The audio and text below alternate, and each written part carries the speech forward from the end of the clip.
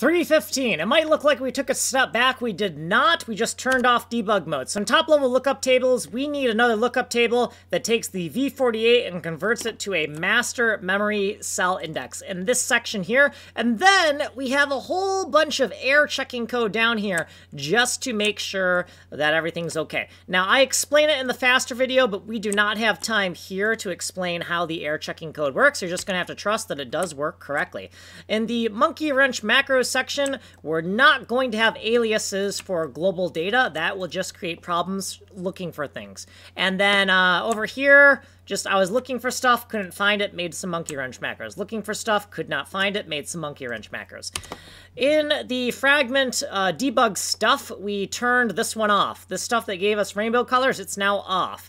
In the fragment optimizations, we've added a fifth one and turned it on.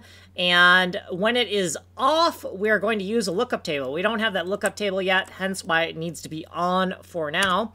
And in shader 7, the shader we're working on, monochrome cell. We're going to select the correct master memory cell index. So here's where we get the tile value, and then here's the lookup table version, right? So the layer times 16 tiles per layer, and then seek to the correct tile graphic within the cluster of tiles, and fetch the master memory index out of the lookup table. Otherwise, if we're not using a lookup table, we have to get the base master memory cell, which is cell number 12, and then we're going to get the V48 value and divide by 12 because there are 12 graphics per master memory index, and that will also get us the same exact value. So this is equivalent to this in terms of what it gets out.